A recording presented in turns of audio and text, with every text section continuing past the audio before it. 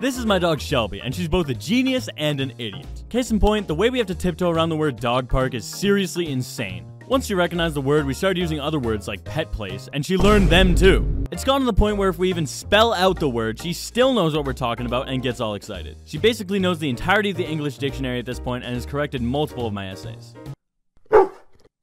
Oh yeah. But her intellect backfires. For example, when she sees people walking to and from a room frequently, she realizes that her chances for being pet are increased by triangulating their locations and blocking the path entirely. This inevitably leads to me carrying 1,000,000 groceries to the kitchen in an attempt to do it in one trip. Shelby, you gotta move.